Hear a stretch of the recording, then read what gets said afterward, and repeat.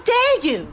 But at number 24 in the list of ITV's 50 greatest shows is Jimmy McGovern's powerful drama documentary recounting the terrible events at Hillsbrough. From Anfield, 4 tickets.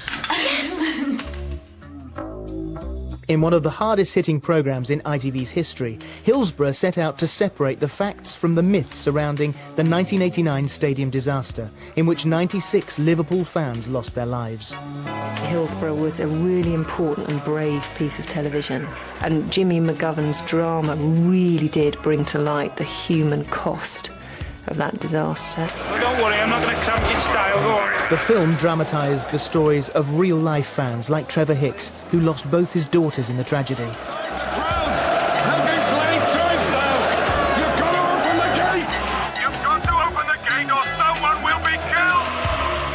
Lots of people thought they knew what had happened there, and there was still an element of blame as far as the Liverpool fans went. Certain people had decided they weren't victims, they were perpetrators. It's packed in there! It's empty out here, will you do something? Do something! My daughters are in that pen! Shut your prattle! The predominantly right-wing press of the time, in collusion with the police, had created a lie, so we told the truth. Jimmy McGovern, wonderful writer, who was impassioned by the whole business of Hillsbrough. He needs an ambulance!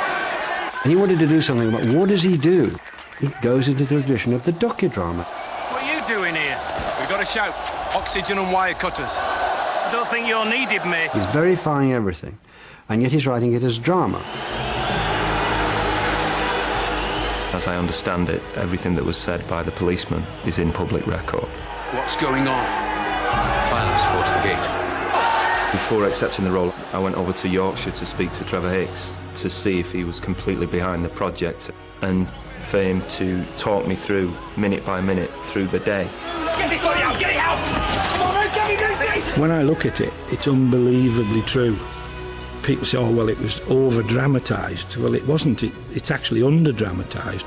Nothing can touch what happened on the day. I can speak from personal experience. When it came down to it, we had to be very brutal and choose basically 3 families to focus on. People who Jimmy felt that he could dramatise, who had to accept that the dramatisation might not always put them in a good light. Jenny, open the bloody door. You're not getting them.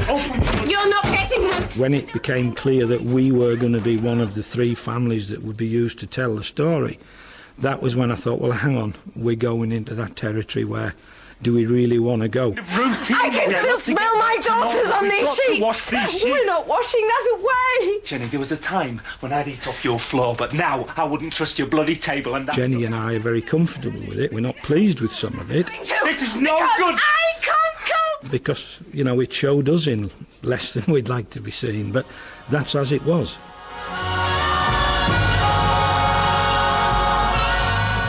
It's been seen around the world.